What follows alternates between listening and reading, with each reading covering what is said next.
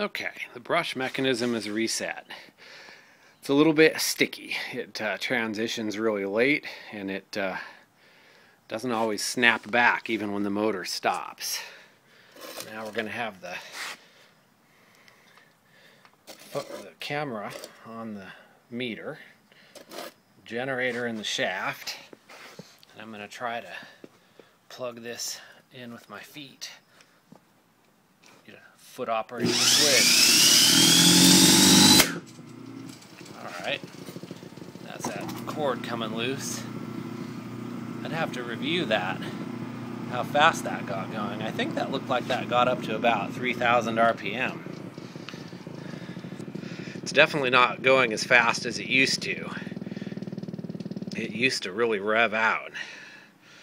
And I think with just continued operation, it's starting to free up a little bit. So let's see. If we're gonna, oh, see there, it reset on its own that time. I didn't have the no.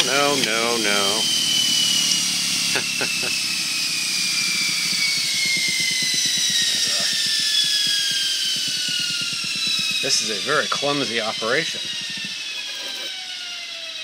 I've never tried to film using this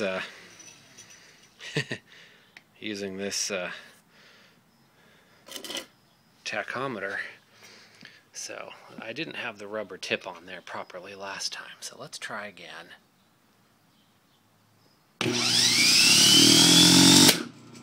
That got about 2,600, I'd say. You can see how bright the light flashes when it transitions back and is momentarily an induction generator. So we could probably have just about had that on the low speed. See, that meter's maybe off a little bit.